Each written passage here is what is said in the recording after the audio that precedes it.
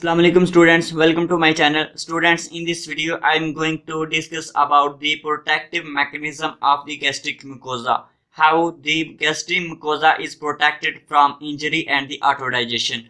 So in this video I'll elaborate the protective mechanism by which the gastric mucosa is saved from the attack of certain powerful enzymes and the acidic compounds.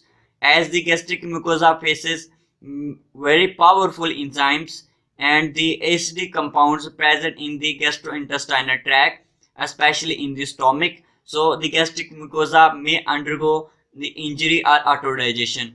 To save the gastric mucosa, there is the protective mechanism. In this video I'll focus on the mechanism of the protection of the gastric mucosa from the attack of powerful enzymes and certain acidic conditions. So let's start and try to understand. As the gastric mucosa may be damaged or digested by the pepsin and HCl, which are secreted especially in the stomach, so there are the protective mechanism to save the gastric mucosa from injury or autodigestion. These protective mechanisms are at the pre-epithelial level and at the epithelial level and the subepithelial level. At the pre-epithelial level, at this level there is the mucus coating, a layer of mucus gel which are secreted or produced by the mucin or gastric juices, etc. This mucus layer covers the surface epithelium.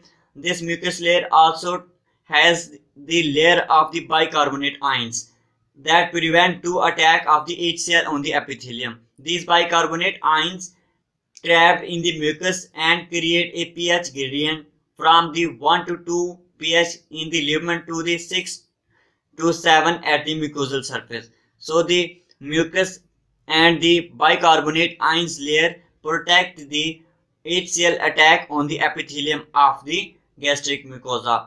Then at the epithelial level, at this level there are the tight intercellular junctions. There are the tight intercellular junctions. These junctions have no gap between these cells. So the surface epithelial cells are joined to each other by the tight intercellular junctions. Here you can see in this diagram, these are the junctions present between the cells. No gap between these cells.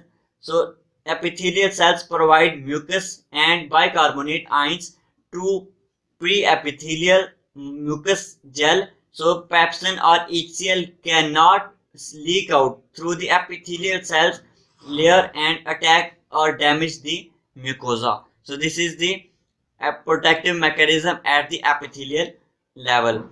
Then third mechanism at the epithelial level is the restitution process, by which the epithelial cells migrate to the injured area in their vicinity without the cell division, which also help in the repairment of the epithelium. So sub-epithelial level, there is the microcirculation.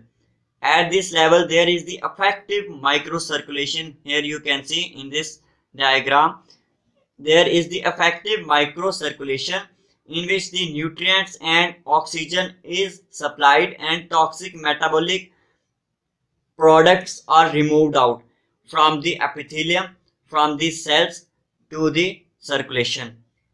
Prostaglandins also help in prevention from the injury. So this is the complete mechanism by which the gastric mucosa is saved from injury or autodigestion, which is the responsible for the effective GIT functions. Thank you very much.